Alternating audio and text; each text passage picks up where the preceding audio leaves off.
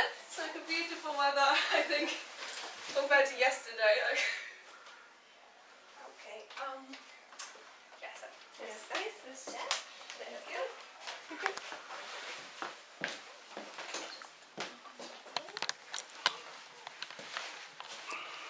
So, the different changes. Yeah, but basically, can it be a little change? Because I like to change it, but like.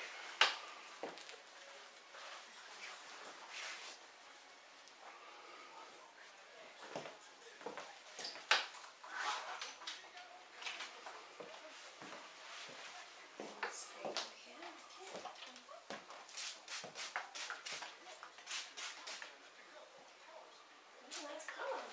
Thank you. Sometimes I use henna because it's really sort of. How to say? Like someone said, like if it, one of my friends said, like if the hair is a bit, you know, like sort of, they need like some vitamins and stuff. Then like if you color with henna, it's sort of good for it.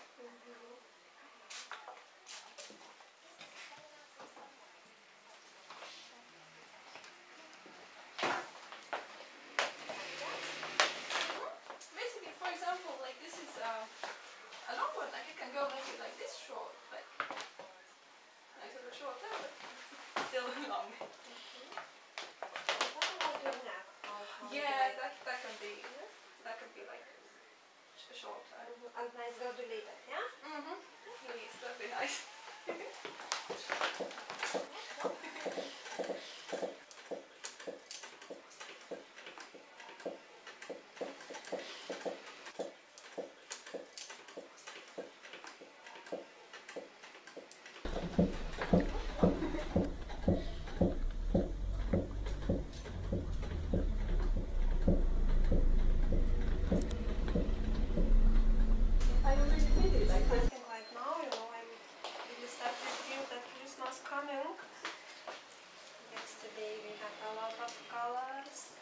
Oh yeah, colours as well.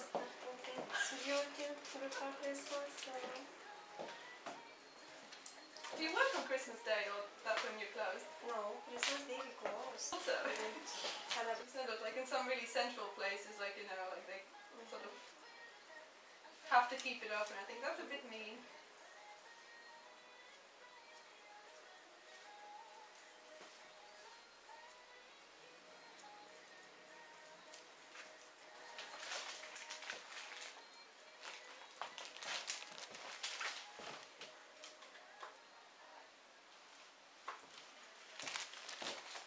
We became really good friends, like after a while. Yeah.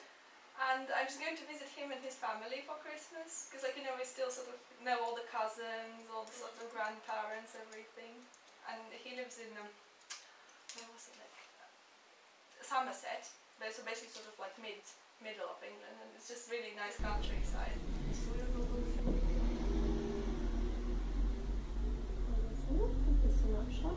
Yeah, I think it's like nice and neat. You know, like when it grows like really messy.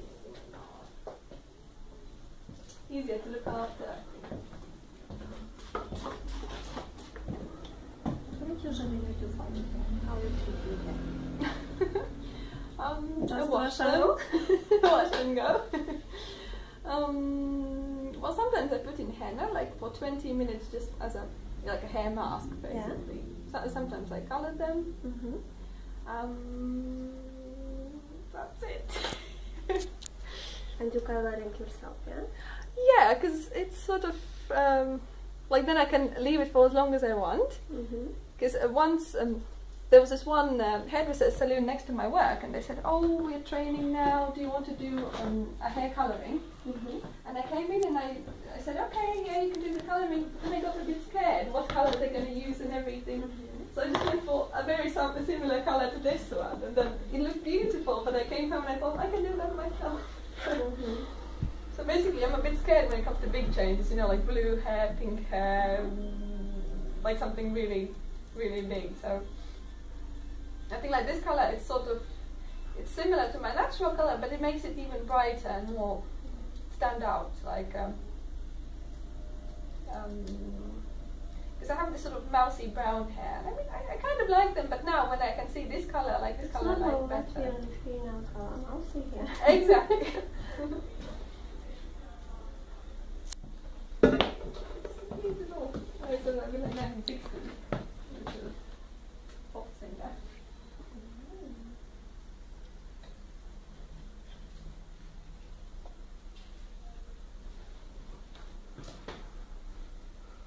It's actually funny because I had long hair again for the last 3 years, and I cut it this August, I think. And it was just so strange to see your face, because like you used to like seeing like long hair, and they sort of like they caress your face, and you don't really.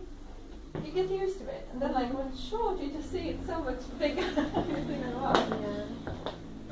And a lot of women keep for like bangs. And then how we can get really big change and sometimes with face, beautiful face. I think it's hard to sort of like be that brave to actually say, yeah, I want to see my face, because you sort of like sometimes hair are so beautiful you can like hide with them, like you don't feel that good on that day, so you just. A lot of people doing that for a lot, Actually, we don't change, we haircut, don't change nothing. Sometimes you really want to be like a bit brave, like what can you do? Just sometimes sometimes you cut and it suits you, sometimes you think, oh maybe not, but